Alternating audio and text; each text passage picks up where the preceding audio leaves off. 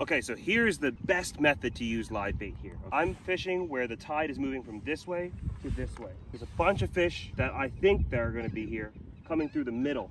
Now, in order to fish this, instead of using a high-low rig, which just sits in one place and you plant it and anchor it in one spot, I'm using what's called a Carolina rig. And this has an egg sinker that slides, little hook, and a 15-pound leader line for our leader. This little light leader line and this small hook, small bait, catches a lot of different kinds of fish. Now, the method itself is I'm gonna cast this upstream and let it drift all the way down here. Once I get down to the right, I pick it up and I recast it back down there. And what we're doing here is we're searching from there to there if there's any fish coming through. If you imagine what this looks like underwater, it looks like a minnow kind of bouncing off the bottom, but it doesn't go through too fast because the sinker holds it down onto the bottom, but the minnow will be bouncing on the bottom. A lot of fish are out there just waiting to ambush little minnows that are swimming by. Anything that sees it is gonna hit it.